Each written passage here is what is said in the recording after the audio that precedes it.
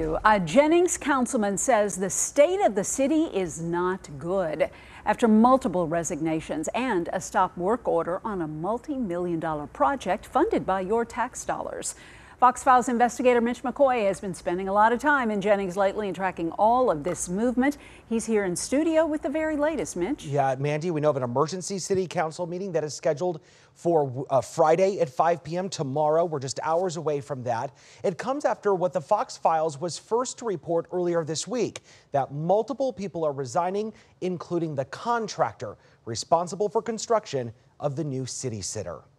It meant everything to me. Who knew a plot of land? This project for me as a black female in America Could mean so much. doing what I do in construction management. Irvetta Williams organized the construction of Jennings' new city center up until 2 weeks ago.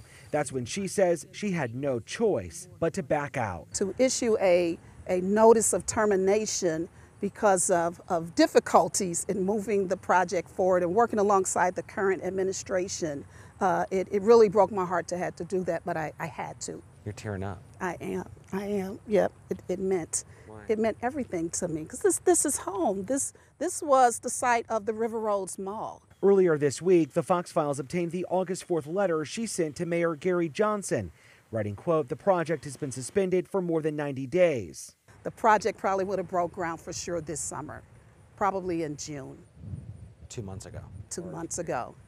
But a stop work order was issued by the new incoming mayor. Here it is, sent shortly after Johnson took office. Quote, "At the request of Mayor Johnson and on behalf of the city of Jennings, please provide me with signed copies of any and all contracts, construction or otherwise, relating to the city center project. Please consider this email an official stop work order with the respect to the entire project." We don't know what direction this is going in. Jennings Ward 2 Councilman Terry Wilson says the mayor never asked for city council's approval to halt the work, despite the city council voting to approve the more than $10 million project a couple of years ago. Wilson says he doesn't know why the mayor issued the stop order, but wants to find out why. He issued the stop work order against the wishes of our attorney and our consultant, our construction manager. The mayor came in with a level of mistrust of the construction management team. Williams is not the only person to separate from the city. The Fox Files was first to report on Tuesday the city clerk, accounting coordinator, and buildings department manager all quit. It's a difficult issue. Jennings City Attorney Sam Alton also resigned. It comes 3 weeks after this interview about vehicles being towed from driveways. Legally, would I recommend getting an administrative warrant? Sure. Can it always happen? Should it always happen? Not necessarily.